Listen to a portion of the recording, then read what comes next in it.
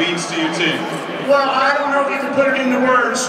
Well, first off, I'm going to thank everybody that came here from TCU land.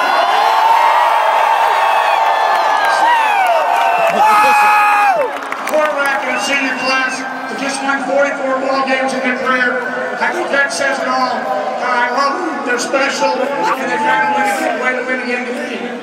You knew Wisconsin had a powerful running game. At times today, they pushed you around, but you were able to make a stand just enough.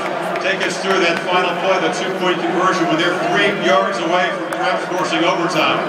Well, you know what? We actually had a blitz call, and I actually said to the offensive staff before that, get your thoughts together. They're going to go down and score. We can't stop them here. And we came up with a great tip, and they found a way to conserve it. But I mean, it's like your life passes before your eyes. You can't even really feel what to think about it. You're even saying that you've been playing for a bigger cause, not just for TCU, but for all the little guys, the outsiders in college football. What does this say about you?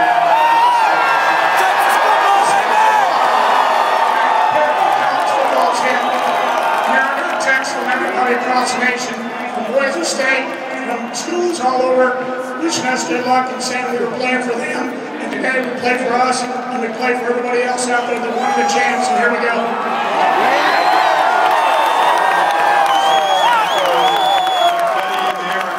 Can you believe it?